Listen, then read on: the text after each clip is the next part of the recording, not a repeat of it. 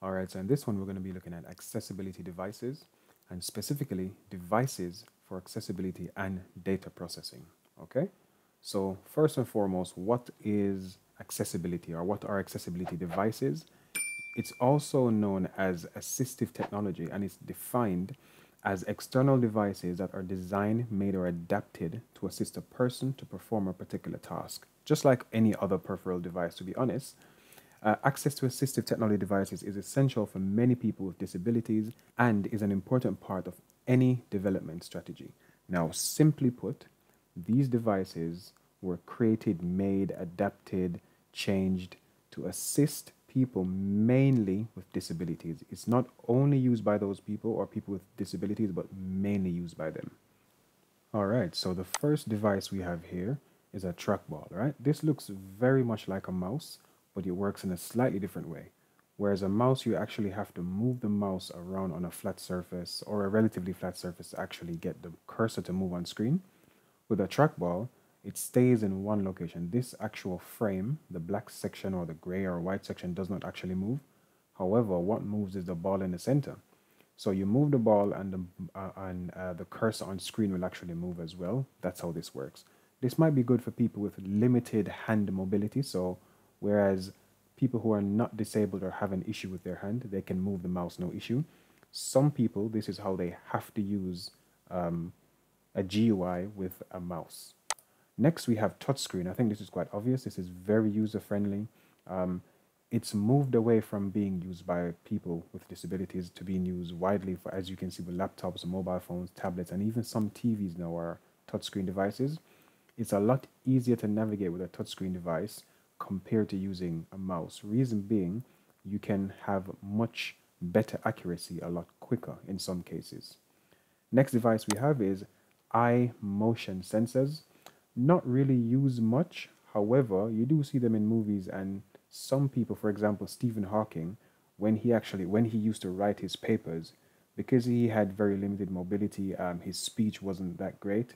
This is one of the ways he actually wrote his papers. He used to identify the character on screen and maybe blink twice or three times, and then it would actually select that character, and that's how he would actually type things out.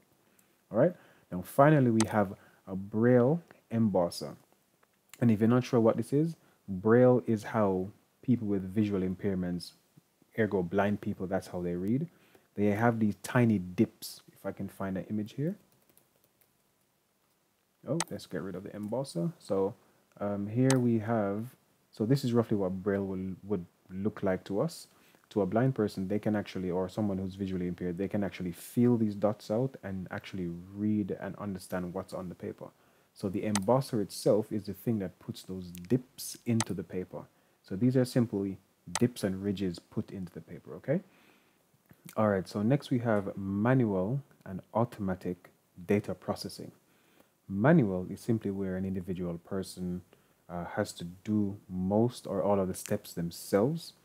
Automatic is normally where the user initiates or starts doing the thing, and the computer or the system or the machine will then take over and do the rest. So the first one I'm going to go through is automatic first. Here we have biometric readers. As we know what biometric means, that means biology. So this is actually stuff like your fingerprint sensor on your phone, your facial recognition system. Here they normally tend to use fingerprint sensors. It's probably the quickest, most accurate way to use biometric data. Well, one of them anyway. Next, we have barcode readers. We know what barcodes are. We have barcodes and we have QR codes, right? Barcodes are simply lines on a one-dimensional space. The lines only go in one direction, up, and that's it, okay?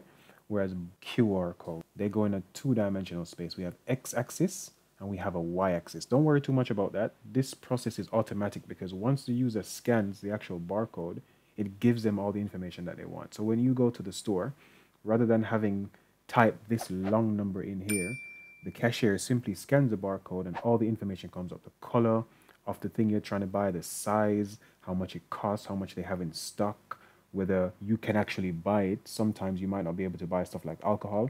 So it brings up all of that information just from scanning the barcode. Next, we have OMR, that's optical mark recognition. Now, this is not something that you see a lot in the UK, for example, But in the Caribbean, this is how many tests, well, around the world as well, this is how many tests are done. So you're given questions. You have to, for example, work out the math question, and you're given one of 4 or 5 answers. And if, for example, the answer was A, you would have to shade in A on a separate piece of paper which you're given. Now, when it's time for this to be marked, an individual does not have to sit there and mark it, so it's a lot quicker. What happens, this is fed through a machine, which is this machine here, and the machine actually detects what has been shaded in. So if it decides that, okay, this is A and A is correct, then you get 1 mark for that. If you decide that the 11 is B and is correct, you get another mark for that, so on and so forth, okay? Finally, we have RFID, radio frequency identification device. Now, quite simply, this is used to transmit data. Some of the shops that you go into and you see those tags on clothes, some of those are RFID tags. RFID tags can be used for really close transferring of data as well. Rather than using Wi-Fi or Bluetooth, this uses a lot less energy. And again, this is automatic. There doesn't need to be someone there constantly entering the information. I can simply tap my wallet against, I don't know, the room of the hotel, and the door would open simply because it has an RFID tag and an RFID reader which communicate with each other. Right, so finally we have manual data processing, right? So a few options, let's say, are, for example, using a database and someone entering all these details. Now, this has to be done manually by someone, so that's a manual process. There are ways to automate this, but since we're talking about manual, that's one there as well. When we look at survey responses as well, nowadays we have a very smart online systems which can actually get people's responses and aggregate them for us.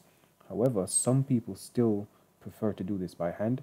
So they'll go through all 20 questionnaires or all 20 surveys and figure out what each person said for question A, and then note that down somewhere.